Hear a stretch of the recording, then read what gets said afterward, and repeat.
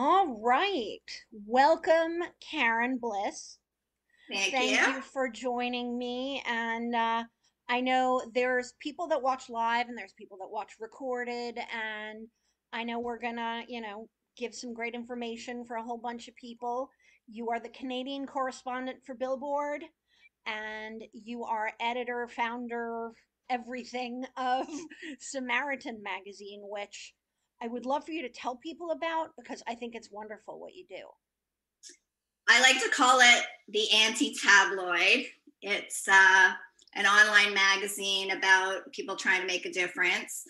It's not good news. People always think it's a good news site. And I'm like, no, it's actually shitty news, but it's good people trying to change shitty stuff, bad stuff. So, yeah, it's been great. No shortage of people trying to make a difference in many, many different areas. Yeah, I find that there's so many people that are trying to do good, and I always do that with my clients. Like, I love to, start philanthropic campaigns, and it's just great that you are calling attention to it.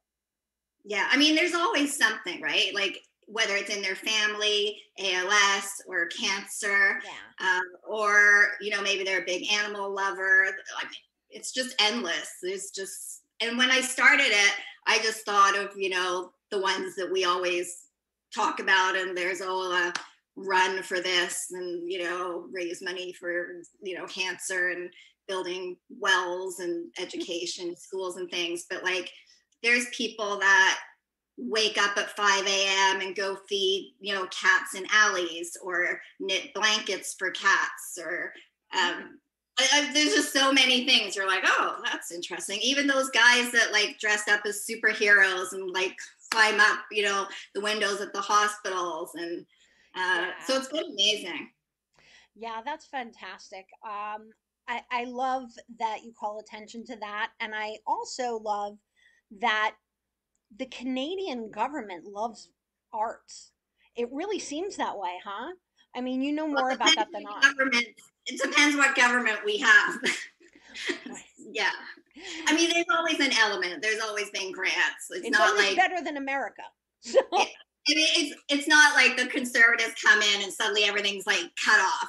Like it's not like that at all. But there are governments that are more supportive than others, and Trudeau definitely appreciates and supports the arts. I remember him many years ago mm, being at the Juno Awards. He wasn't even in politics at that time, and hanging out with David Usher from a group called Moist at the time. I'm going way back, but mhm. he definitely likes his music.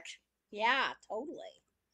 Um, and so what I want to ask you is the scene in Toronto, like, is it a small world?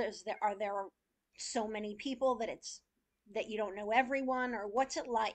No, we know everyone. I mean, actually, it's a great community. Um, you could go to the Horseshoe on a Tuesday night and see everyone from the labels and management companies and publishing companies. I say we know everyone, but I got to say, the older I get, the less people I do know when I actually go out to shows. I'm like, because there's a whole crop of newcomers, Yeah. and I'm not necessarily in touch with them because when I started, I was like the indie chick going out to see all the bands and in contact with the A&R and managers, and but we all kind of moved up together. So Hmm. and also there's no like indie columns anymore. That I was always in touch with the artists coming up and unsigned artists, and that's why a lot of the bigger artists today, I used to go see them when they weren't signed, or maybe some of my management friends worked with them, or someone I know signed them. Right. So yeah, I guess there's a lot of people I don't know, but essentially it's a small community. Yeah, I was thinking it would be because even New York, as big as it is like a small community. Um, but yeah, we were talking before we got on here about freelancing. And I think it's important that publicists know the challenges that freelancers have before they pitch them. I see a smile. I Yeah. know something's coming. Well, I mean, I've always been a freelancer. Even if I do have regular gigs, which I have, that's how I've been able to make a living. But I've been a self-employed, full-time freelance music journalist since I was probably 20. I mean, I was starting when I was like 18, 19, 20. So I think I still lived at home. I can't remember. So I probably didn't have those, financial burdens. Yes. And then just kept at it and at it and at it. And back then I would juggle all different types of publications. So I would write, I mainly got my start writing for the trade. So there was, it was called The Record, which was our equivalent to Billboard. And I wrote for them for many, many years. Learned a lot. Like that's how I got to know the industry and learn about the industry. But I would also write for pure music publications or even a fashion mag, and I would Oh, write the music for that, or for a movie publication that would be in the theaters, and I would do the music. So I always had to pick up a lot of work. Now there's way less of it. The publications, the print ones have gone under, or they're taken in house. Here we've got very, very few, or they don't pay enough. They don't pay enough for me. I did through Bill Crandall, work for Rolling Stone for probably a dozen years as the Canadian correspondent. Obviously, that was one of my dream jobs. yeah. And Billboard is my ultimate dream job because the industry, that's what I love. And that's what I love writing about. I wish I could write about more Canadian happenings for them, but they are US. Yeah. And that's what a lot of publicists in Canada need to understand. I wish I could write about, this person getting promoted or starting a small indie label, but I can't for Billboard. Right. So I Right. do write for FYI Music News, which is our Oh, yeah. Canadian trade, that David Farrell, who gave me one of my first jobs. It wasn't my first job, but my first proper trade writing gig at The Record. And that folded. He disappeared for a number of years, came back and started FYI. So I work for him. Yeah, I've heard of FYI. I think I pitched FYI a number of years. So I think that people want to know, publicists definitely want to know how it's best to pitch people. Like, and I know people should read you before they pitch you, right? I mean, Well, I mean, in my circumstances with Samaritan, that's a good example because I don't want Samaritan is very music heavy for obvious reasons, and right. all my writers, or most of my writers, are music journalists as well, or were at some point. But it's not a music publication. Right. It is specifically about charities and causes. It could be about a business. It could be the actual charity itself. It could be an 8-year-old kid with a lemonade stand. Yeah. It could be a business with a product and proceeds go to such and such. But I do get a lot of music pitches and people just lump me in. They're like, oh, would you like to interview so and so or write about this for Billboard or Right. Samaritan? But first of all, probably that what they're pitching me is not Canadian, so no, I can't write about that for Billboard. Right. The odd time I will write about something that's not Canadian, but typically not. And the other thing is, I don't see a cause or a charity. Like, I think they basically just sniped and stolen my email from somewhere, and they don't bother to check what Samaritan is. Yeah. That's one thing. I think And I that get, happens a lot. yeah, it's fine. I just say, can you remove, like, Yeah. don't send just music pitches to that email. And I get a lot of generic emails. So it looks like it's to me, but it's not really to Yeah. me. But also I don't have enough outlets to write for. Like, if I wish I did, and I might be a bit more proactive now that, there's a pandemic, and I've definitely written way less the past year. There's way less work because of the impact of the live touring Yeah, business basically shuttered, people don't understand that that impacts publications, music publications, and a billboard, sure. because they get revenue from advertising and tour advertisements. And so everyone's had to be very, very careful. And, I've definitely had less work, but our government's been great. They Yeah, have definitely utilized the monies that are available to me during those times that I needed it last year. This year, I think I'm good, hopefully. But good. but yeah, they had like about 2 grand Canadian a month available to people that That's were eligible. fantastic. Yeah. Yeah, see, I think Canada's approach to the arts is so much more civilized than ours. But Yeah. I mean, yeah, that's not just for the arts. That's for any yeah. individual that was having financial difficulties, Mm, and so. yeah. Well, also, I keep thinking about other ways that journalists can make money and publications can make money. Right. And have you seen Substack? Have you been on Substack? No, I don't know what it is. Well, I've been reading a lot of newsletters, and they have like a free thing, and then they have a subscription thing. And the subscription site is Substack, and they'll give you like a taste of it for free. But then if you subscribe, like, have you ever thought about doing something like that? So what's the monetary component for that? It's subscription. Okay. It's I like, mean, oh, for my work, you mean? yeah, yeah, yeah, Like, yeah. I don't think anyone would pay to read my stuff. I seriously don't. We're in this world where no one wants to pay for stuff, right? Yeah. And I remember even back before that was acceptable, record companies would do those little promo kits, and then they'd staple people, like photocopy people's articles, and they'd send it out to other journalists, like with the bio and the Did CD it. and everything.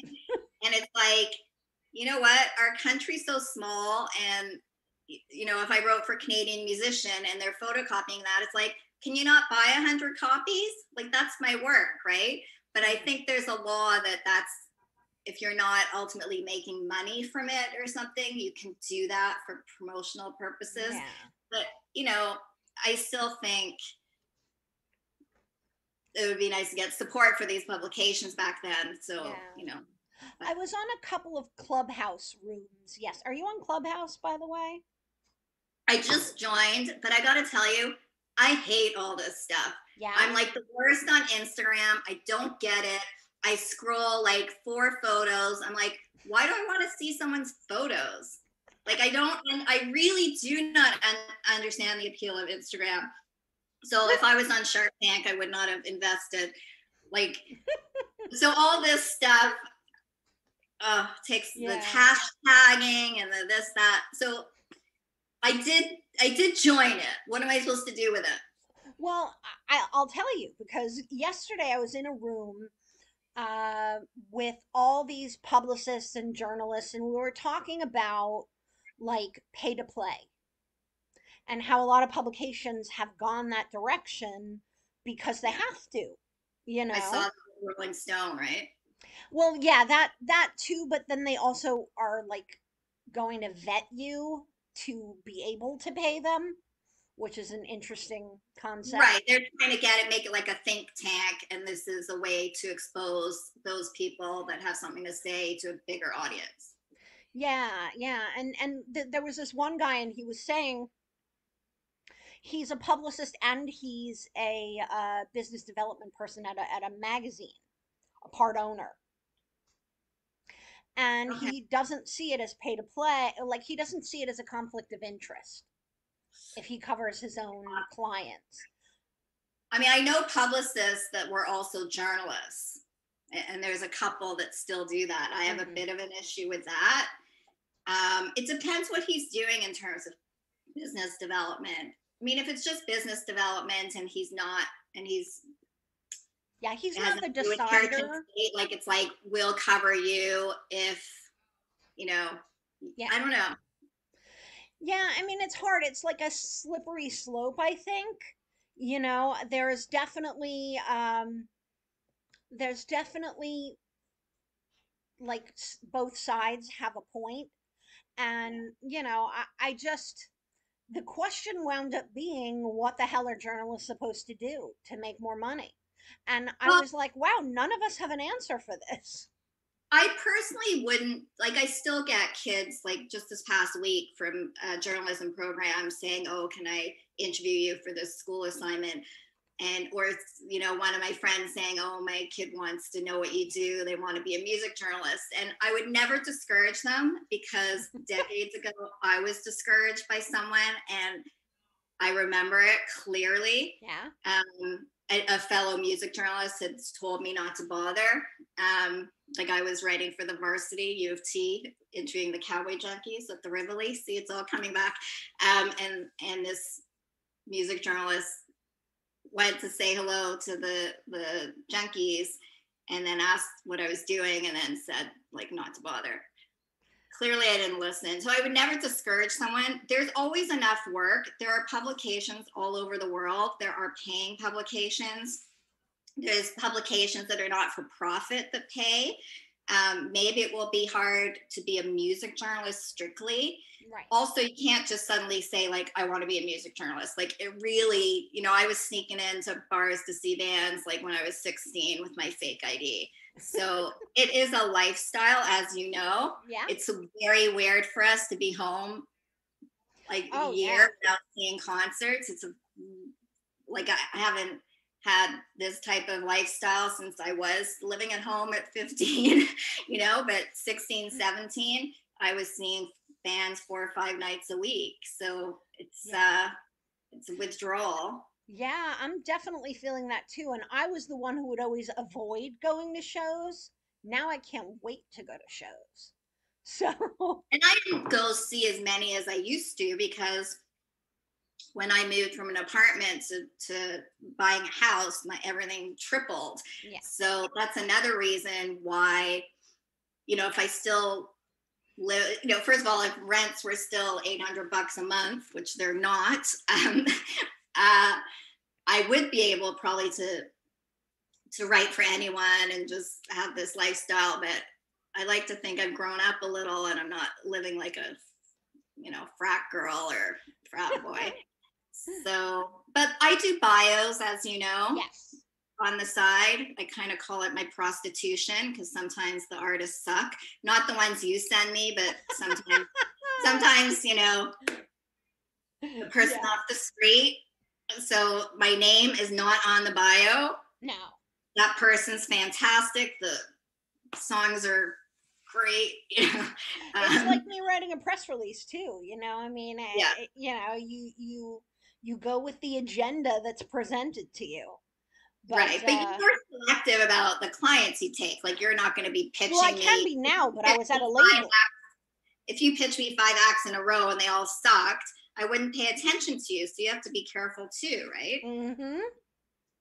Absolutely. And I think when you're at a label you don't get to choose, but I get to choose now, which makes me happy.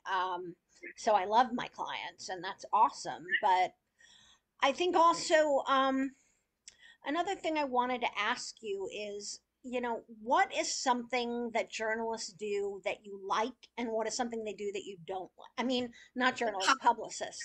Yeah. Do we have enough time? No, Oh, yes. I'm just joking. Um, I You'll have to tell me if this is unusual. I have a few issues, let's say. Um, okay, so one is I am a crazy fact checker. And I often find that, and it's always little bits because I might do an interview and someone will say, like, did when they meant didn't, or the timeline doesn't make sense. Like, I have this way that I can read through transcription and I'm like, okay, they said this, but that doesn't make sense because of this, or maybe they've missed something. So I need to fact check.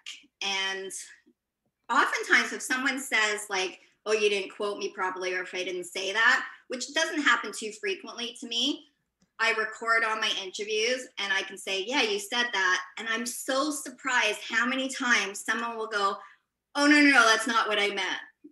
You know, it's very interesting to me because people have this view of the press that we make all this stuff up or misquote, but people would be very surprised at the things they say that they didn't mean to say, or they missed something important or a key, or just they didn't enunciate and it sounds like did when it, you know, so, but oftentimes I find like publicists are like, oh, that's like once the interview is done, like they might pitch, and then I do the interview, and then I don't hear from them again. Don't get a thank you, which is fine. I don't really expect it, but it's interesting when you're in constant contact with someone for the longest time about something, and then that's it. You send them the link, they don't say thanks, they don't promote it, because I need eyeballs on Samaritan. I Yeah. want to make it bigger than TMZ, you know? Yeah. And so I need that too. Um, Yeah. so yeah, fact checking is very, very important. And that's Um, funny because the opposite end of that is then they go, I didn't say that. And then you'll tell me, yes, they did. They said it here, listen. And then I'll go back to them going, you said it. And then they'll be like, can you get it taken down or changed? yeah, I mean, I want Oh, to, like, I want to be accurate. Like, I want to write a story that's accurate and factual. Like, when someone asks me to write a bio and they don't want to put in something and it's like silly, like say they had an old band that had a deal and they toured, but they don't want that mentioned, or they want suddenly their new album to be their first album when they really, like, that stuff's just stupid to me. Like, as a journalist, it would just annoy me. yeah. And that happens a lot as well, you know? Yeah. Um, Yeah. so, and the other thing, it's only two things that, so that, the fact checking. So my favorite publicists are the ones that let me fact check and I can drive them crazy with like a zillion little things I need to know. And my editors, my good editors, like I have editors that will just like post my stuff and not even read it. But the ones that I learn from to this day are the ones that will pick apart, especially for the US for Billboard, because they might not know things that are common to me that they might not know about funding or things like that. Yeah. So they will, like I had an incident with a editor who didn't know the term responsible agent, even though he had been a editor, a journalist for many years.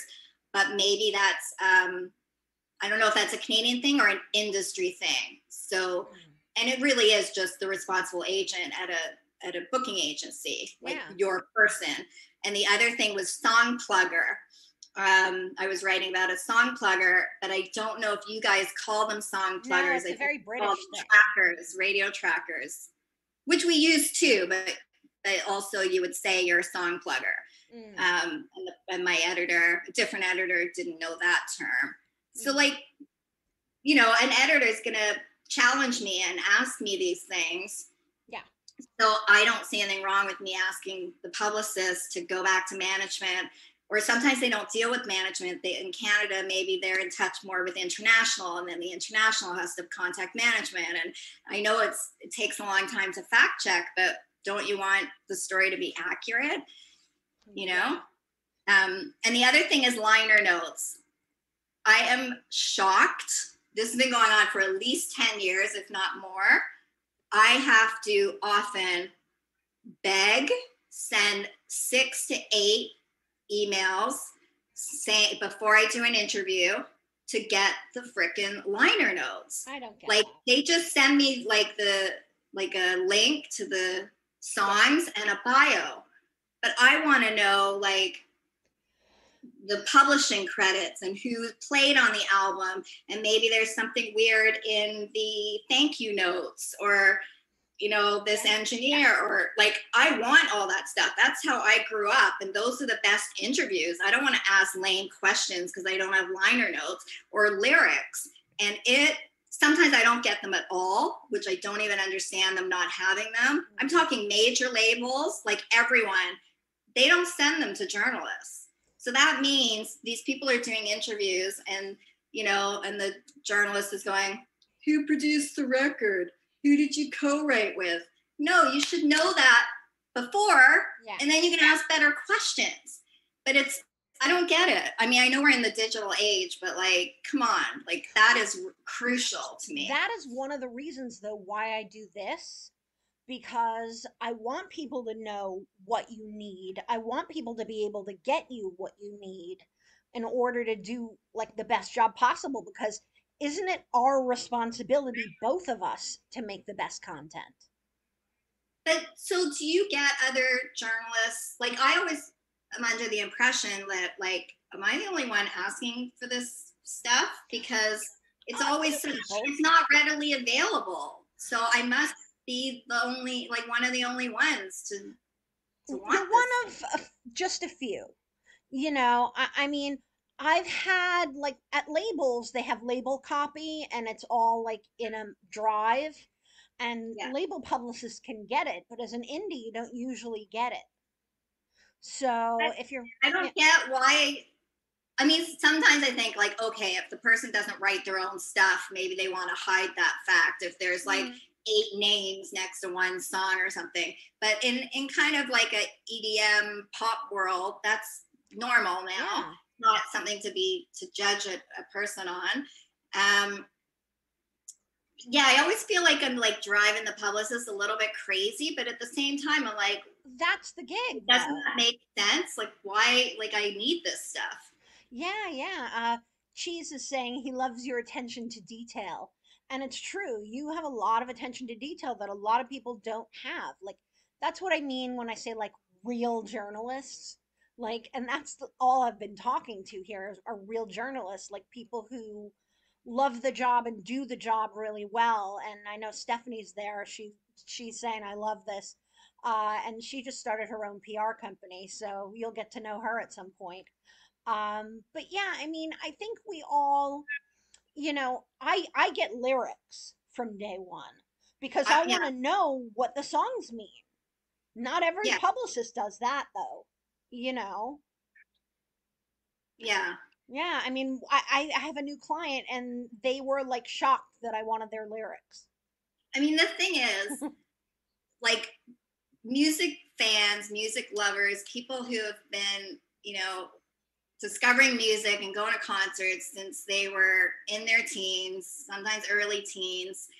It's just like someone learning baseball stats, Yeah. like like to me, I want to know all that stuff. Mhm. Like I don't want to do a half-ass interview with like a set of 10 questions. Like I want it personalized and individual to that specific person.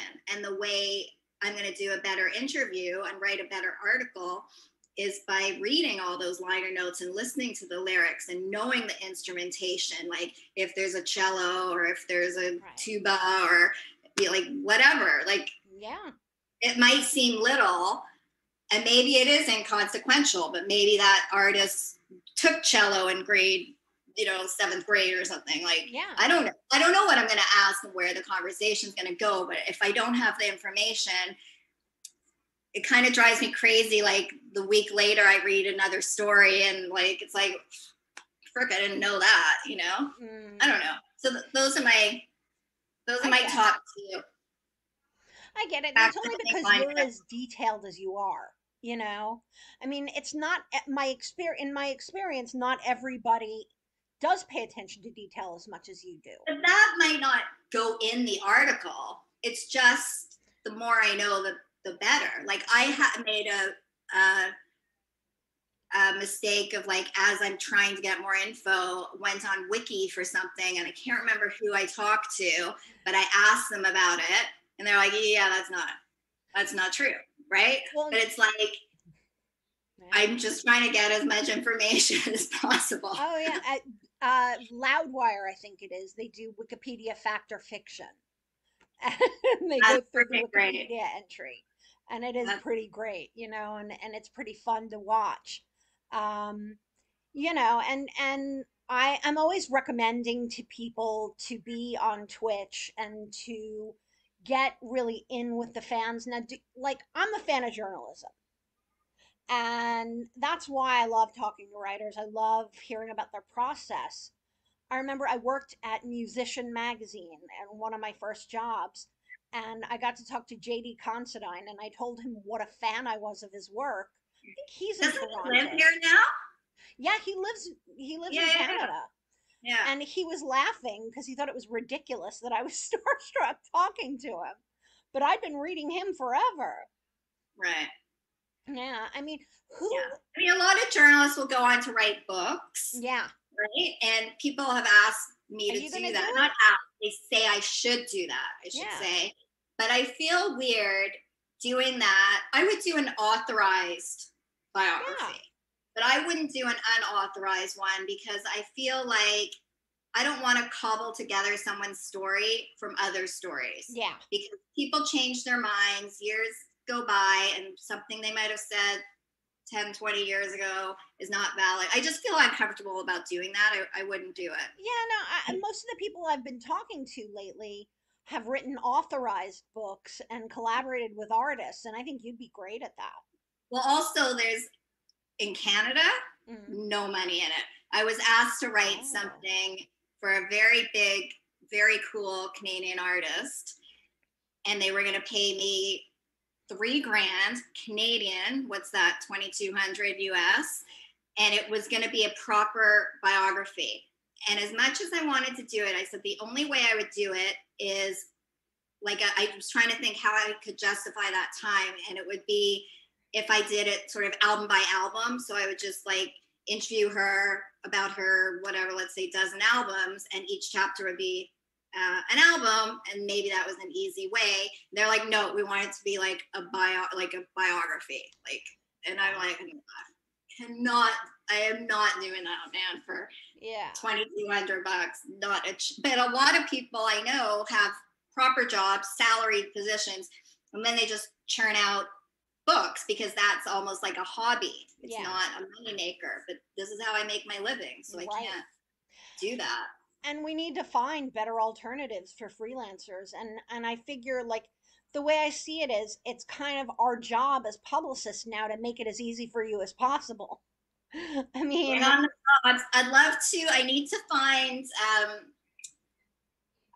an outlet that I can interview rock bands, like actual bands, or singer songwriters, because right now I'm doing a lot of trade stuff, industry stuff, and I'm doing some hip hop and R&B for Complex Canada, which oh, I love too. Like that, I'm glad I have that that's outlet. awesome.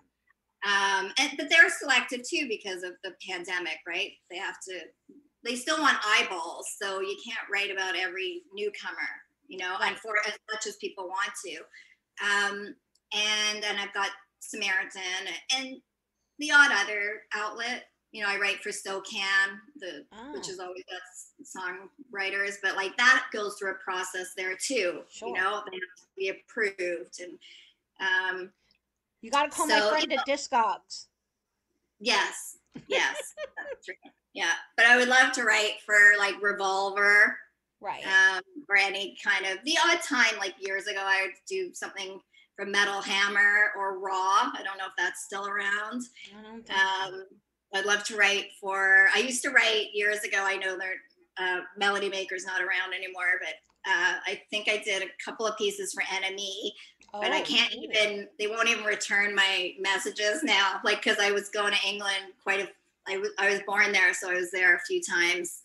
Um, well, a year ago actually, and the year before, and I tried to get into Enemy.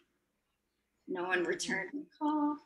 So, Oh, well, we got to find more places for you. I did like a documentary on an artist, Yeah. JD Fortune. Um, so I would love to do that again. Someone's doing a documentary on a big U.S. Pop singer, and I happen to be the first person to interview her in Canada many, many Oh, years ago, and I had some pretty cool stuff, so I sold them the audio. And over the years, I've sold some, like when there's an anniversary coming up, like I gave my Kurt Cobain interview, which was very funny at the time because they hadn't exploded yet. I was supposed to interview, I think, Chris, and I called the hotel and he wasn't there. And they're like, oh, do you want to interview Kurt? And I'm like, is that the drummer? That is what I said. Yep. Anyway, so I had a pretty fun interview with Kurt that I think Billboard reran it, Mm. and if anyone paying attention to this is in touch with Eddie Vedder, I loved 10 Pearl Jam, and before that, I had interviewed Mother Love Bone. Oh. Before Andrew had passed away, but they were releasing the album. And then, so they told me about Pearl Jam, and I went to Sam J, or maybe it was New Music Seminar. I can't remember what it was at the Mm. time. And I saw Pearl Jam, and freaking Eddie was amazing. I went the next night too in this tiny, tiny place. And then by the time I interviewed him, it was like the best interview. He was talking about like surfing and preserving his voice, and that he didn't like tattoos, but not to publish that because his good friends like Anthony Kiedis. And anyways, and then at the end, he's like, "Oh, if you need anything else, let me know." Never interviewed him ever again. Oh, wow. So he would be great for Samaritan. I know Yeah, he doesn't do totally he interviews, would. but that's like, and Keith Richards is my dream interview. Oh, nice. Springsteen, I Shoot High. Those are We have my a love. question actually that is really relevant to now. What's your take on the Marilyn Manson stuff that's been in the What's my press? take? Like, I mean, did you know about how he was before? Like, did you have you ever I interviewed him? I don't think so. Someone asked me that yesterday. I mean, I don't know. Like, I mean, clearly this is great that he's been exposed and the repercussions, and that is exactly, people should not be rewarded for that kind of behavior. Right. Um, all I know is just behavior at shows. Like in Canada, Yeah. he canceled a couple of years ago because allegedly he was drug addled, and yeah, like can't. He was playing with Rob Zombie, I believe, and Oh, I canceled the remember last that game, tour. even though he was at the venue. But that's a different issue. That's like drug addiction, and I completely am sympathetic to that. And someone sorting out their problems and getting help. Abusing people, no. Yeah. It's a whole Um, other thing. and actually, I do like the way that there's been swift response Yeah. to most people, that victims have come forward finally, and you know Yeah. felt comfortable like speaking out. In Canada, we've had a few instances where that hasn't happened, which is unfortunate. I don't know if people are more cautious here. You can't write a story without having corroboration. Yeah. Um, I read, what's it called? What was the book that, the Weinstein book, Catch? Oh, was it Ronan Farrow's book, Catch Yeah, and yeah. Kill? Yeah. Anyway, that book is fantastic. It's written like a spy novel. Oh, Like I loved the it. amount of work he did for years and years, and the fact that other journalists tried to take this guy down and weren't successful for obvious reasons. And then they passed on their research and information to him. Like it took years. Um, Also like Weinstein had people like following him and Yeah. pretending they were other people. Like, I mean, it's just pure insanity. Yeah. Um, That book and was then, amazing though. yeah, fantastic book. But there's been other very thorough pieces. There was one last week about the SoCal scene, about a label out there. So you've got corroboration from friends, from family, that victim did confide in them and tell them. Yeah. There's like multiple victims. I mean, you can't ruin someone's life. Like you Yeah. can't write a story based on one allegation. Even if you do believe that person, you definitely, from a legal standpoint, have to have the right, uh, you know, information. And that's So happened to a lot of bands. I remember, I think it was one of the Canadian bands I worked Was it Headley or was it? Headley, yeah. Jacob Mm, Hogarth, the singer, I believe the court case is going to happen like this year. oh wow. And then Simple Plan might have been under the radar because of the pandemic, but one of the members of Simple Plan, a woman went on Reddit. Yeah. I don't know if that was the first place. It could have been on a Twitter account, but had posted something on Reddit, and then other people came forward about just his yeah abuse and creepy behavior, and the power dynamic is a big one. So there's abuse and there's rape and there's drugging people and torturing them. There's that, and then there's the power dynamic issues. Yeah, totally. Um, oh yeah, TikTok. Stephanie was saying it's wild that the Simple Plan thing hit under the radar, especially since TikTok brought them back into the spotlight.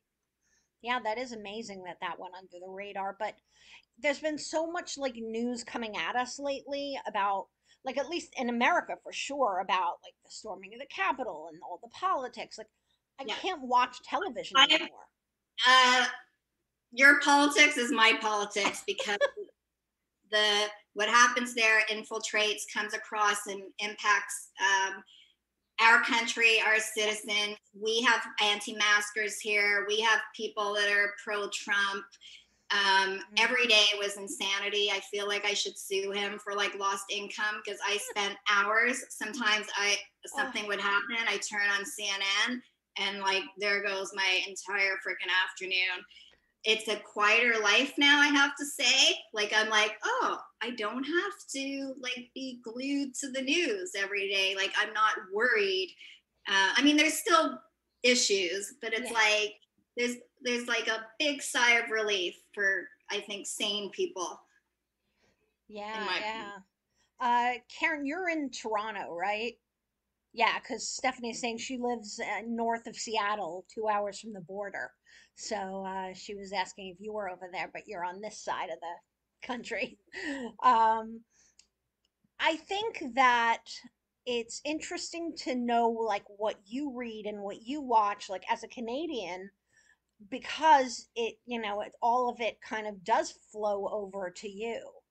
Um, but another thing I wanted to ask you was like, what music books or like what journalists are you reading lately? Like, I love the Ronan Farrow book. It was amazing. I read it twice. But Yeah, no, that was definitely great. I have to say, I'm big on the library these days because I have no room on my bookshelf at all. Um, I like the autobiographies more than biographies. Even if those people are leaving stuff out because they don't want to hurt someone's feelings, their fourth wife or whatever situation is. Um, but so I've got Elton John's. oh, I just like a wide range that I'm waiting for. Michael J. Fox. Oh, I've got the Obama book. Have you read it? I Obama's book? haven't. No, I'm not really into biographies. I'm doing a lot of listening to podcasts lately, all true crime, just to get Oh, my head I'm out of like the music. nut. Every weekend, it's like Dateline NBC, 48 hours. I would not be able to get away with murder because my hair, like, it's good to know. My hair just falls everywhere. So it's like, all right, no, no murdering in my future because And I would that's get good, a good caught. thing. Yeah. Yeah. And you're always watching and you're like, do not Google undetectable poison. Like, don't these people know? Right? Oh So, my God, yeah. yeah. Uh, are you listening to any podcasts these days or no? I haven't got into that. And I think part of it is because I am at home and I'm lazy. There's snow outside. I think I'm going to start walking for an hour. I think people listen to podcasts, if I'm not mistaken, if they're commuting or if they're walking. I That I lay in don't bed feel. listening to podcasts, so Sorry? I lie in bed listening to Oh, do podcasts, you? so I'm just doing other stuff. I'm yeah. watching my true crime. Yeah. things. So Well, I that's cute. haven't. So I want people to know like the URL. Is it samaritanmag.com or Yeah. magazine? Okay. So Samaritan Mag, I mean, if you have any suggestions or anyone listening or any of your friends, like I'm not a great business person. I'm more creative. So I can source stories, write them, edit them, assign. But like, I really want to get support, like sponsors for it, advertisers, products to review. Um, there's no shortage of interviews. And of course, I'm open. Um, We got to but talk like, about this. We've been I want to talking get about, like, I want to get like sponsors for sections or yeah, just advertising, and not because someone like cares what my readership is, but because they believe in this and they're like I had Justin Timberlake. I interviewed him for Billboard, I think. Yeah, for Billboard. Um, he was in town during TIFF, and my last like 2 minutes, I asked him about like causes and charities, and he was like, "Why'd you ask me about that?" And I told him about Samaritan. He's like, "That's a great idea." He's like, "You should talk to my publicist." So like I did, and I followed up, but then nothing happens because they yeah, don't care, right? Like, and often I interview an artist for another publication, and at the end, like Pete Townsend, it was about his book, and he gave me like 15 more minutes for Samaritan. And like I've had tons of people say like, "Oh, I love what you're doing," or you know, "I'm I proud think, of you." I had Brian Adams tell me he was proud of me, which meant a lot. And well, but we the have to like they buckle get down past and the do it. publicist, they want to know. They're like, "Oh, they're not doing interviews," or like I wanted to interview Wolfgang. Van Halen. Van Halen, because he had a charity single and I couldn't get an interview. He was doing interviews everywhere. You would think he would want to talk to a publication that was like only about causes and charities, but we're not big enough and the publicist doesn't care, right? So I can't get it. Karen, we're going to work on it. We keep saying we're going to work on this, but we're actually going to work on this now that we're both home.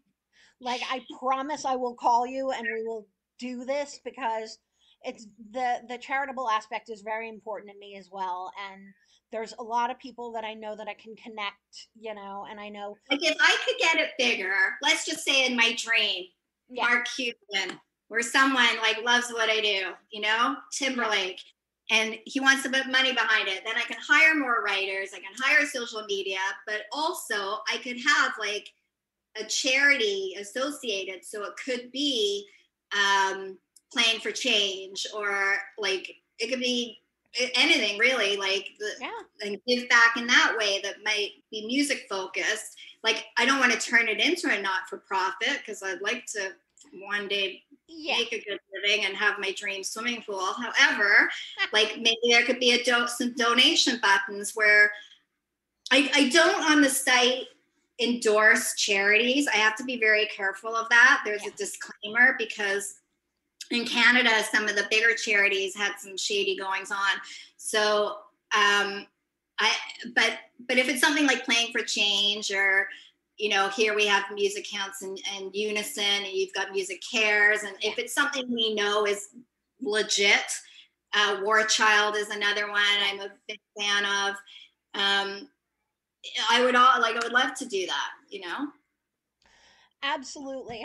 It's And let me cheesy. say before we go, I do have a very generous, philanthropic Canadian music industry person, Gary Slate, who has been extremely supportive of Samaritan since I started. And without him, like the guy's amazing if you look him up. Honestly, the family's incredible. They used to own radio stations, Oh, and now they're just extremely generous for in the area of healthcare and music. And he believes in me and what I'm doing. So his contribution allows me to pay my writers not as much as I'd like to, but enough that yeah. they still sort of write for me. So That's amazing. And I see in chat, Karen, do a stream, please. Karen would be great at podcasting. So You know, you definitely would have some listeners there. But yeah, we're gonna work on a campaign for Samaritan. I've always wanted to do this, and now that I'm indie again, I can. So Oh, wicked. we're gonna do it, Karen. That would be Um, amazing. yes, absolutely. Well, thank you for being here. And Thanks for is there socials that you want people to hit up or? Um, well, you could go to samaritanmag.com and sign up to our newsletter. I don't bombard.